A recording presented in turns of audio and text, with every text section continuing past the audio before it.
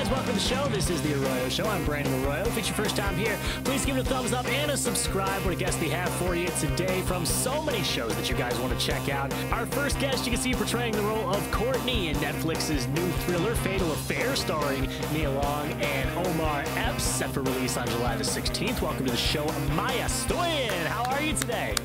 Hi, I'm doing great. Feeling good, you know? It's a beautiful day. It's a beautiful Los Angeles day. How's everything going for you?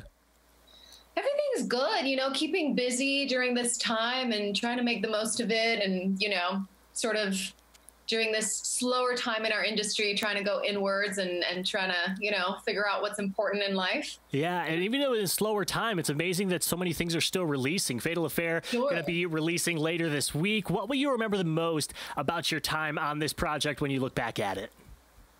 Good question. I think what I remember the most out of, you know, shooting this project is definitely the people involved. I think, you know, it was such a joy working with such talent such as Nia Long and Omar Epps, and they're just such, you know, rock stars, and they're so inspiring. Just their work and being able to collaborate with them, it just makes you a better actor, you know. Yeah, and in the film, in the film Fatal Affair, Nia Long's Ellie tries to mend her marriage after an encounter with an old friend. However, she finds out that friend is more dangerous and unstable than she'd realized. Maya, and on the line right now, portraying the role of Courtney in this film. Maya, let's talk about first dates. Do you have any particularly bad first dates that stand out to you? And do you have any tips on what might make a really great first date? Okay, well, I do have a bad date for first date story. Let's hear it.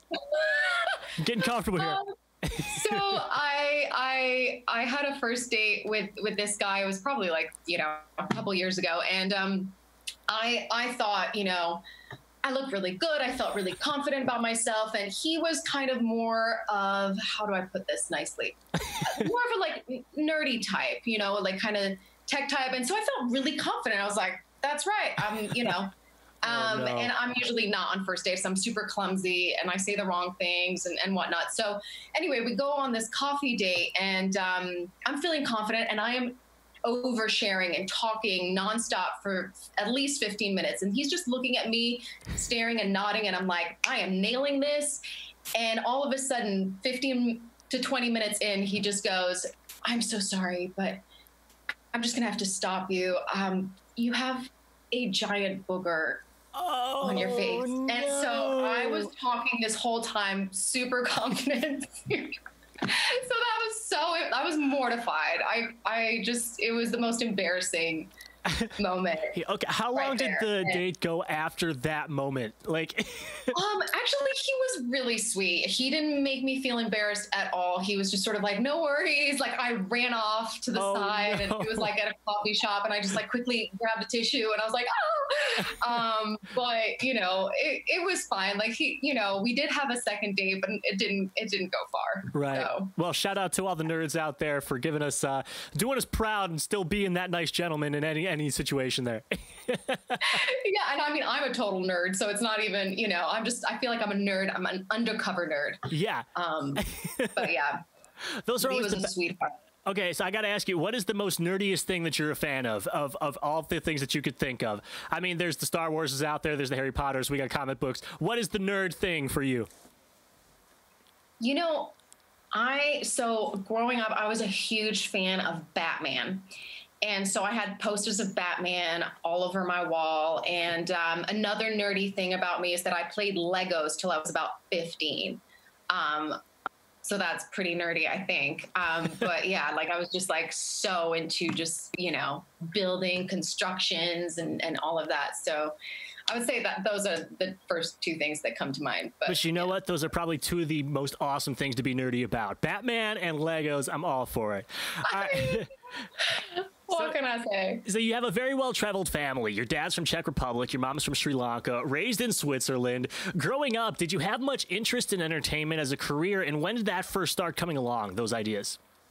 You know, I don't think I think it was always in my subconscious, because my sister and I loved watching Baywatch. We would run home from school and watch Baywatch, and we thought like, wow, one day we'll come to Malibu in California, and it just seemed like such a far off kind of concept, just because in Switzerland, you're in the middle of nowhere with cows, and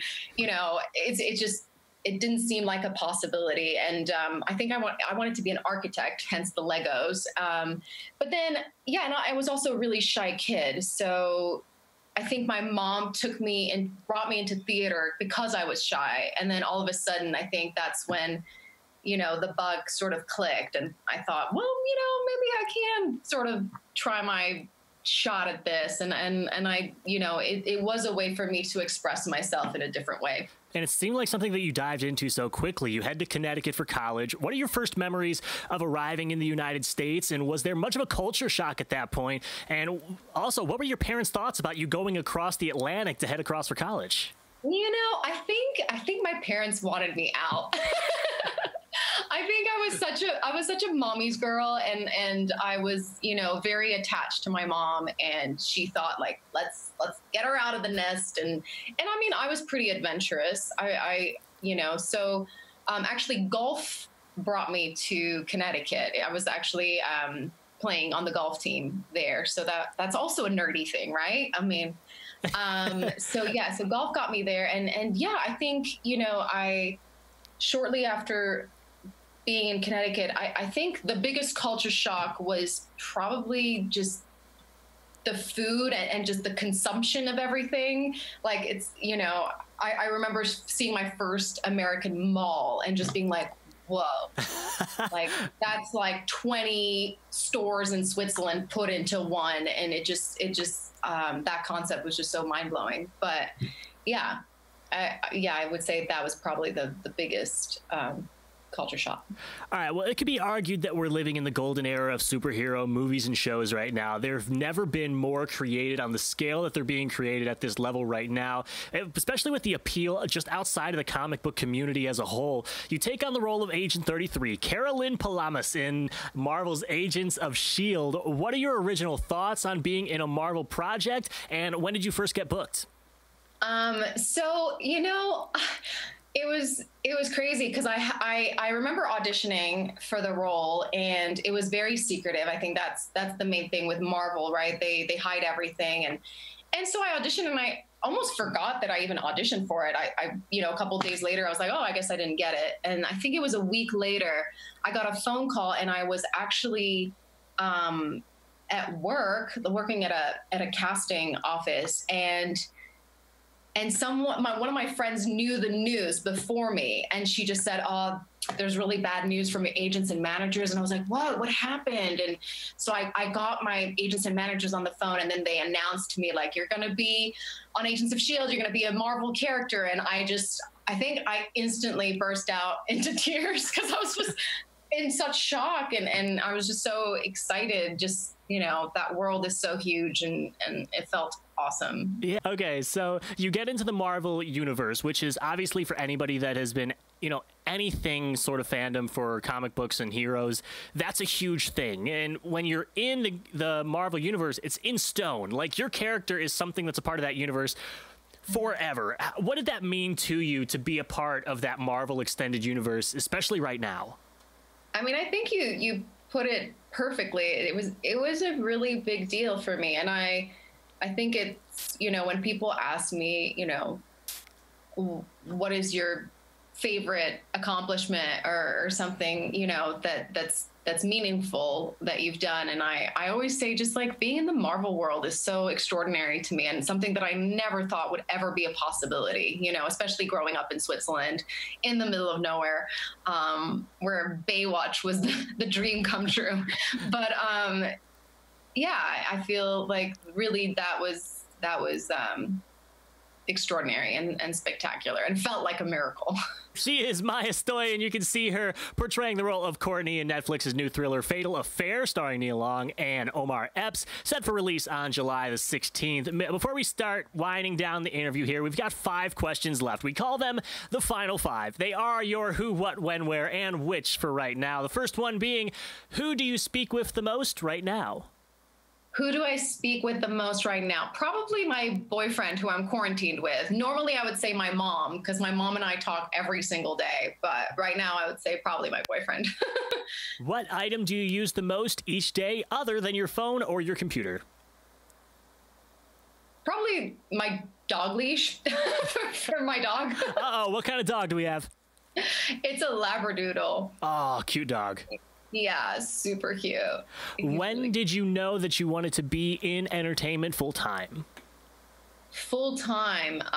Probably when I was, oh boy, 22, but maybe before, but it just sort of like, I didn't know if it would happen. And then I really started believing in myself, I think, in my 20s. Yeah. Where is your dream vacation? I think Greece. Just because I love, you know, Greek gods and like Greek theater, and yeah, probably. And just the beaches look amazing, let's be honest. And then finally, which song is your go-to for karaoke? You know, I don't really sing karaoke, but I think, you know, I love singing Norah Jones, Alicia Keys, but those aren't really like fun karaoke songs. I'll sort of like tag along. I don't think I've ever sang karaoke by myself. I think I'm a little too shy. So, but if people are all singing NSYNC or Backstreet Boys or whatever it is, then I'll tag along and just jump in. She is Maya Stoyan. You can see her portraying the role of Courtney in Netflix's new thriller Fatal Affair, starring Nia Long and Omar Epps, set to release on July the 16th. Maya, thank you so much for giving us some of your time. We really appreciate it. Thank you so much. It was such a pleasure. All right, and so enjoy the movie. Yeah.